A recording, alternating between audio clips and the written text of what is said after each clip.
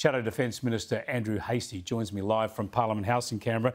Thanks for joining us, Andrew. Do you suspect that spy balloons such as this would have flown over the Australian continent? It's a great question. We don't have any evidence that has occurred, but certainly it's something we can't rule out. And based on the US experience, it's possible.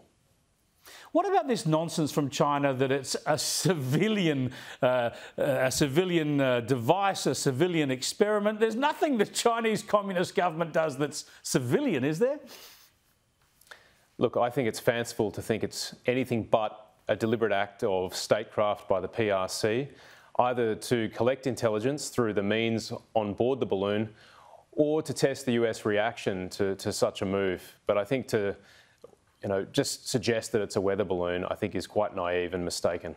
Now, we understand they can control the direction of these devices quite effectively by, of course, altering or lowering the altitude and going with the prevailing winds. What do you think, what's your best advice as to what it was looking to do? Would it have been looking to get video, photographs and the like, visual imagery, or would it have been looking to intercept communications? It's a really good question, Chris. I've asked for briefings on this and I'm no wiser than you on those questions. But I think it's important that we come back to fundamentals, and there are a few fundamentals here. Number one, it was a clear breach of US airspace and a violation of their territorial sovereignty. And two, I think the US was entirely justified, first, for Secretary Blinken to cancel his visit to Beijing, and secondly, to shoot it down. In fact, I'm surprised it didn't happen earlier.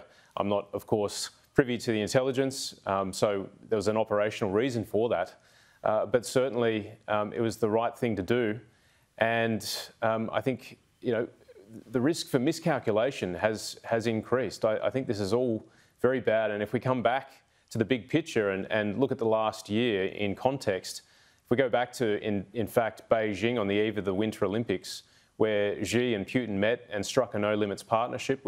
Since then, we've seen the war in Ukraine unfold. We've seen China fire missiles over Taiwan in response to former Speaker Pelosi's visit to Taiwan. We've seen this balloon. Things are hotting up. They're not actually stabilising or normalising. And I think the fundamentals that drove the Defence Strategic Update, which Prime Minister Scott Morrison released in July of 2020, the reason that AUKUS was struck with the UK and the US, all those fundamentals are still in place. The authoritarian powers are on the move. Geopolitical unrest is occurring. Great power competition is taking place. Military modernisation is happening, and we have to respond as a country and secure our interests. Yeah, I mean, that's exactly right. We're talking here about a Chinese aircraft of some description being shot down over the US, a secret aircraft that was put there by the Chinese and has been shot down over the US. We've got the US Secretary of State Antony Blinken cancelling his trip to Beijing, which would have been a very important step in trying to address some of these difficult strategic issues. What does this mean for Australia then? Because we're looking at a thawing of relations. We've got the Trade Minister, Don Farrell, heading to Beijing to talk with his Chinese counterpart.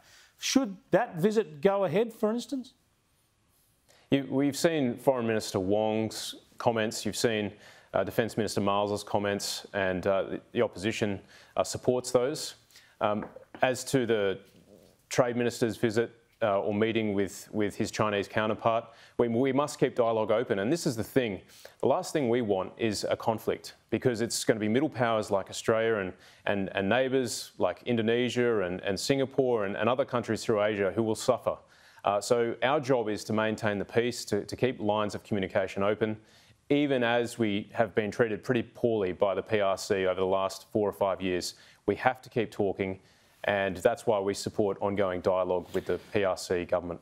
All right. Now, I'm not suggesting Australia should lead this. We've been there with COVID-19 investigations, but surely all free nations need more explanations as to what was going on with this balloon.